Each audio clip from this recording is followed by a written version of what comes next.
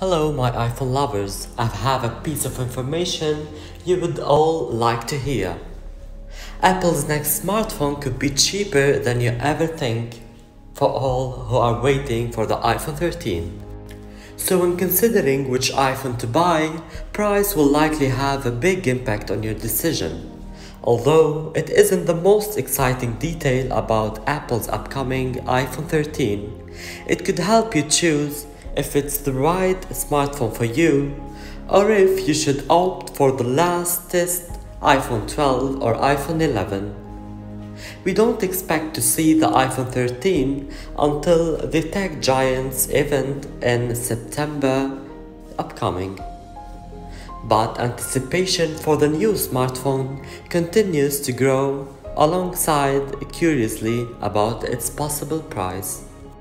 Meanwhile, rumors about the iPhone 14 are already starting up, with reliable Apple analyst Mini Chai predicting that the iPhone 14 Pro Max, or whatever the largest model in Apple's 2022 lineup is called, will have a $900 price tag, which is the lowest price ever for a large iPhone. Now, we've kept an eye out for more rumors, leaks and clues about the price of Apple's next flagship phone. But so far, there isn't much news, so we've also gathered the rumors swirling around the iPhone 13's camera specs, design, colors, and the iPhone's rumored features. And don't miss our iPhone 13 wish list.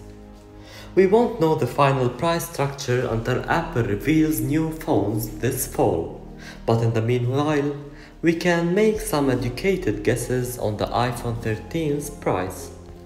Now, the iPhone 13 isn't expected to be a major technical upgrade for the iPhone 12, which was the first to include 5G support.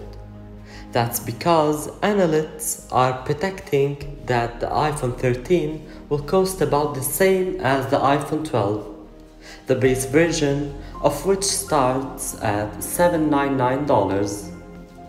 Now, since the iPhone 12 led to the largest revenue and profit quota in the Apple's history, the company may be deciding to follow a similar pricing structure. Not even this.